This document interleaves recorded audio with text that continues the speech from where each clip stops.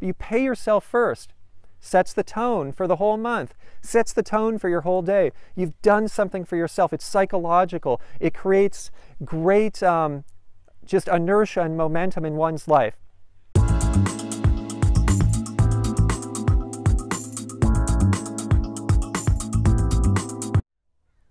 Hey everyone, it's Ian. I'm back with another video about dividend investing. My name is Ian Lopuk. I'm from ppcian.com, and I am passionate about investing for cash flow and dividends so that one day my passive income can cover all of my living expenses.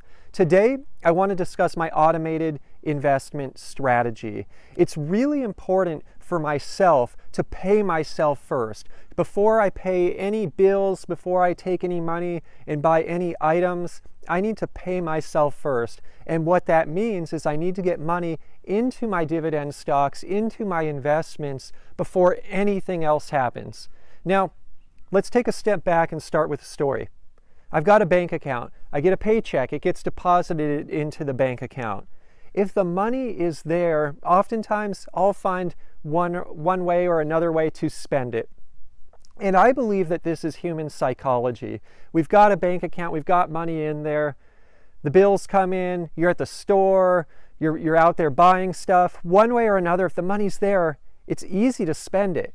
And so I found, at least in my personal situation, by automating my investments, by paying myself first, it is such a better way to maximize my budgeting and such a better way to get my money into dividend-paying stocks that will grow, that will one day pay enough passive income to cover all my living expenses. And so what does this really mean, automated investing or paying yourself first? It sounds fancy. Well, really, it's not. What it simply means is rather than have money coming into your bank account for spending, you have that money going directly into an investment vehicle. You're paying yourself first before it even gets into your bank account. And I'm going to take actually two examples of this that aren't directly related to dividend growth investing, but they're kind of close relatives. So the first one is a 401k plan. If you have a job at a large corporation, typically they provide an investment vehicle called a 401k. And typically the way the 401k works is this. You tell your employer, what percentage of my income? Is it 1%, 2%, 10%? What percentage of my income do I want going into the 401k? Now what's great about the 401k is once you select that percentage, the money, well, one, pre-tax money goes in there, but also the money never hits your paycheck. Never. You don't even see it. You see it on your paycheck going in the 401k, but on the amount of money being deposited into your bank account, it doesn't go into your bank account. You don't get paid that money right away. It goes into the 401k on your behalf based on the percentage allocation that you selected. This is great because the money is untouchable. You're paying yourself first.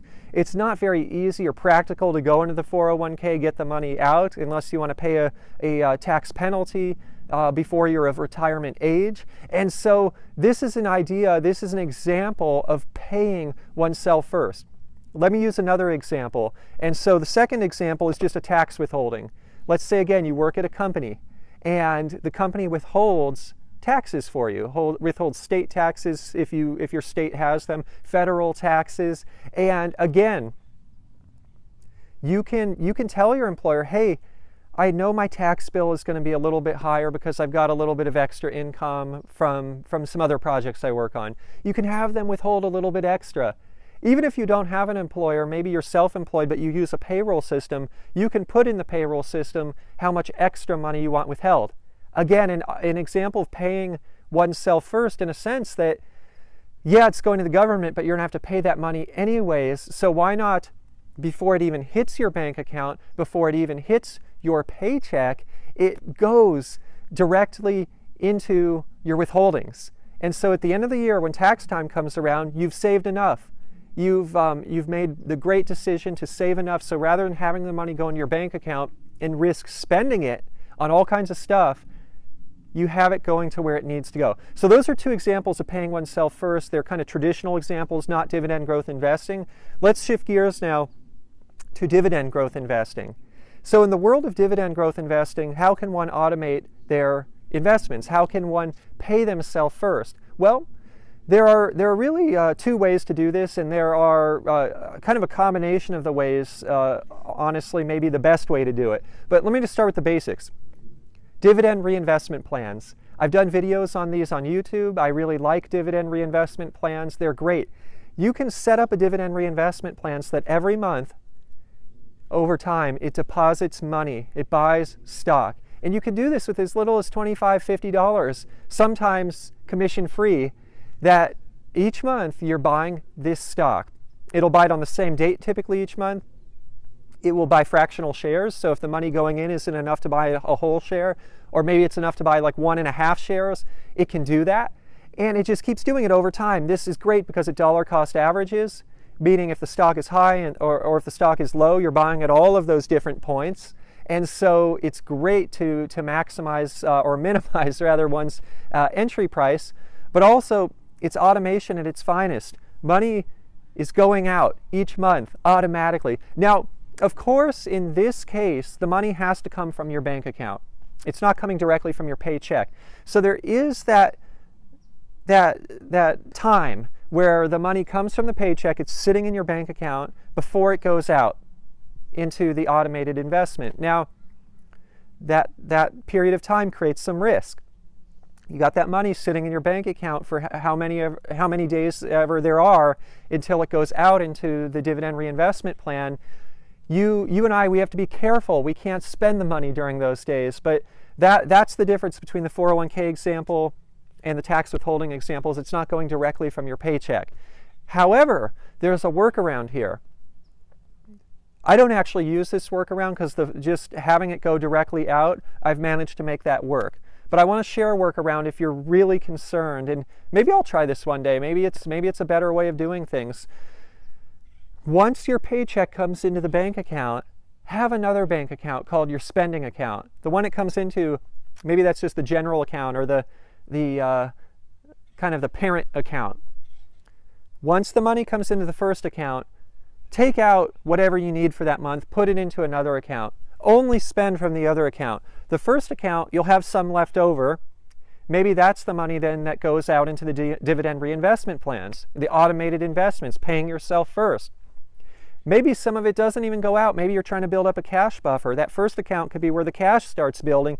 You just have to be real disciplined that each time you take money out from the first account to the second account, it's the same amount. You're not cheating yourself. You're not taking out more one month than the last to make up for overspending. You're keeping it consistent. But I think either just using the first strategy like I do or a combination of both strategies, that's going to get most people there. It's going to get you to the finish line where you're paying yourself first, you're automating your investments in the world of dividend investing and just greater personal finance in general. However, okay, here's kind of shifting thoughts a little bit. Here's a fun challenge. What I have found in investing in dividends is sometimes, I think most of us in the dividend community probably have gotten into this mindset one way or another, at one point or another in one's investment career. You're doing really well. You're getting really good at this stuff. Your portfolio is growing. And you start automating a lot of investments, maybe even more than you can afford to do. In my opinion, it's okay to push yourself like that a little bit once in a while.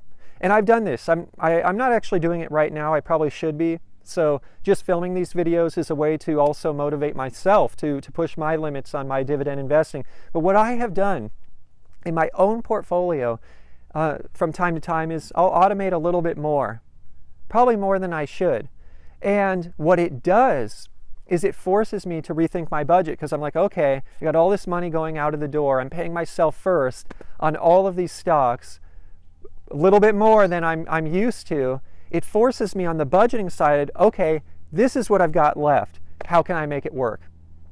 Maybe I have to be smarter. Maybe I can go out to dinner one less time. Maybe I have to make a little bit more side income some way to compensate for that loss of capital. Maybe I have to, who knows what? Maybe I have to figure out how to get promoted at work. Whatever it is, sometimes I believe that it is important in life and as an investor to step a little bit out of your comfort zone. And I like to do that sometimes through paying myself first. Look, in the worst case, well, the worst case is a horrible case. You would have to take the money out of the dividend stock, but and I don't advocate that. Like, once I buy a dividend stock, I'm in it forever.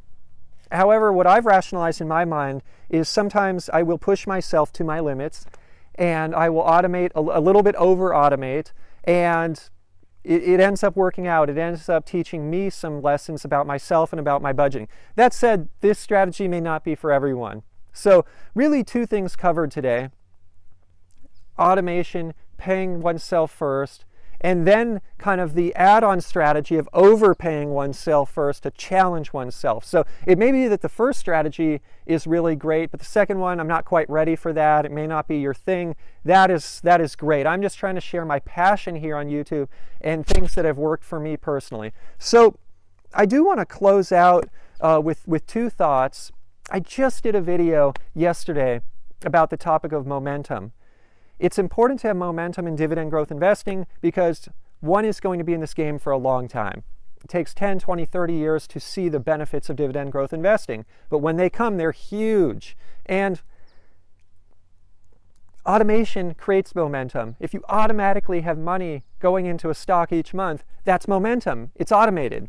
So just think about that. As you watch this video, you watch the last one, think about how this very strategy of paying oneself first can help create momentum. I think that's really, really important. The other strategy is, think about this like the gym. If you go to the gym first thing in the morning before you do anything else, or maybe you don't like going to the gym, you're like me, you like going running. You go running first thing in the morning before anyone else. You feel great the rest of the day. It sets the tone. It's amazing. Same thing with automation of investing and paying yourself first. Pay yourself first. Even if you're not a dividend growth investor, you're just a saver. Whatever your strategy is, but I tend to find that dividend growth investing works for me. I really like that strategy. But you pay yourself first. Sets the tone for the whole month, sets the tone for your whole day. You've done something for yourself. It's psychological. It creates great just inertia and momentum in one's life. So a disclaimer before I leave today. I'm Ian Lopuk, ppcian.com. I'm just sharing my passion here on YouTube for fun, for entertainment purposes. I love investing, so I'm just sharing my own story and doing this for fun. I am not a licensed financial advisor, and this is not investment or financial advice, and this is not tax advice either. So if you do have any interest in investing and pursuing stocks, other investments, please go out there and speak with a licensed financial advisor first. So thank you so much for watching. I really appreciate it. I've been getting so many great questions here on my YouTube channel.